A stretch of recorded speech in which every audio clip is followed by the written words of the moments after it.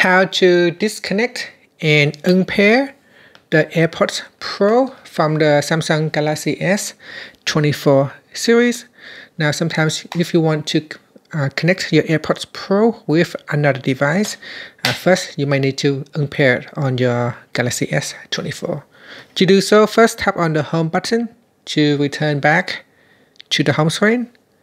Then swipe down at the top, and in the quick settings panel, tap on the settings icon. Then we scroll down and tap on connections.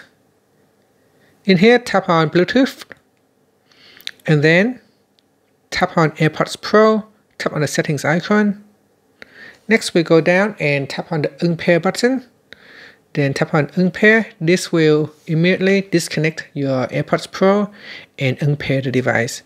Now you can use your AirPods Pro with another device, such as your TV or another mobile device. Thank you for watching this video. Please like and subscribe to my channel for more videos.